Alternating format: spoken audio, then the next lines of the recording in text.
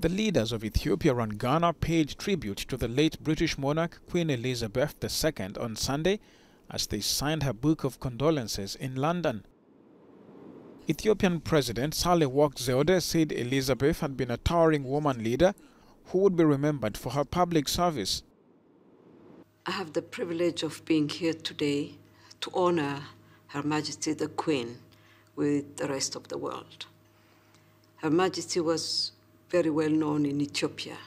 We keep fond memories of her visit to our country, where she not only visited the capital city, but our historical and natural heritage as well.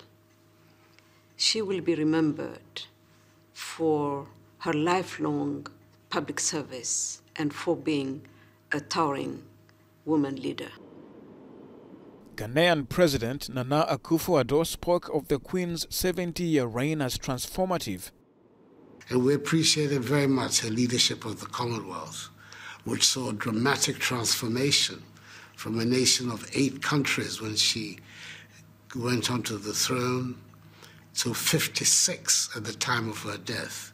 It has become a very important institution in global affairs, comprising 1/3 of the world's population and a definite force for good in the global arena.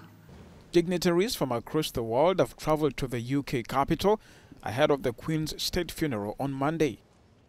The ceremony caps 10 days of national mourning for Britain's longest reigning monarch.